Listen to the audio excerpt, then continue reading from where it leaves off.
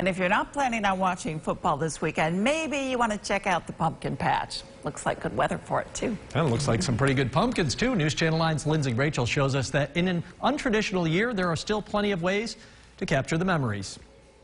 There. Yeah. The patch goes all the way back to the tree line. It's 40 acres.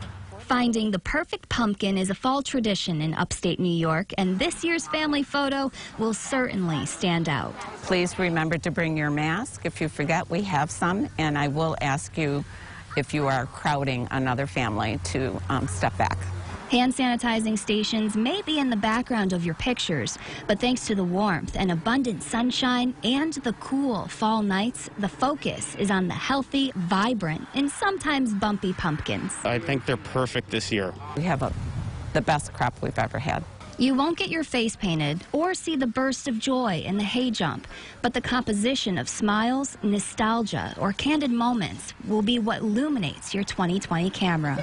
The fact that, places like this are still open, we're still able to have a normal sense of fall, given everything that's going on, and it feels great to be able to do that and come back and have some sense of a normal world during the pandemic. I think it's also really important, especially during these times with a lot of small businesses closing, that we just come and help support, keep them afloat, because it's not only good for them and, obviously they get to keep their business, but it's great for us because we love making this a family tradition. A quality moment this family-owned business is keeping alive for the young and old. We have contacted most of the schools, daycare centers, and senior centers to let them know we are donating free pumpkins. Because they want to return the montage of positive memories.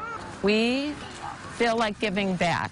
People have given to us for 23 years and supported our business for the 6 weeks every year, and we've made a lot of friends, and we still see a lot of people that have never been here before, and we just want to give back. In Syracuse, Lindsay Rachel, News Channel 9. If your school, daycare, senior center is in need of some fall cheer, we have contact information for you to help out, localsyr.com. There you'll also find tips on how to keep your pumpkin fresh for Halloween.